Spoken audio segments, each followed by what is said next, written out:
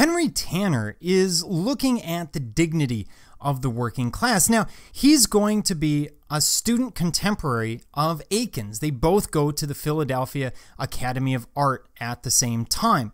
But whereas Akins will focus on realism and science, Tanner looks at the working class and he wants to depict them with an air of dignity. A very realist idea.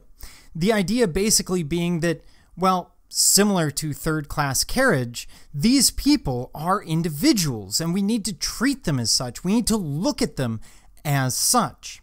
So we're going to look at his painting, The Thankful Poor.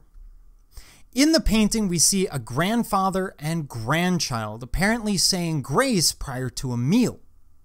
The lighting is coming in a very diffuse manner from the left. Everything that isn't the grandfather, grandchild, and table is depicted with very loose, simple brushwork. Look at the wall in the background, for example. But there's a certain focus, and that's what I want to look at. Here we see the working class doing something every day, saying grace, something that would have happened 3 times a day at the time. It would have been a very common experience. But they're doing it in this very simple background. There's nothing there that gives us an air of wealth or luxury or anything else. But yet they seem to have a respect and dignity about them.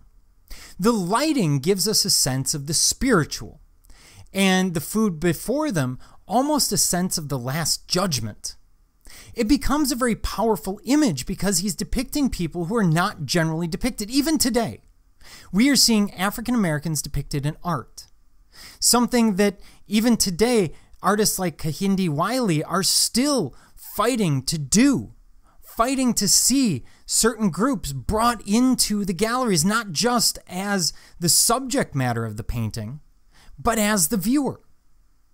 And so he brings dignity to them by bringing viewership to them, by drawing our attention to their lives, to their very existence.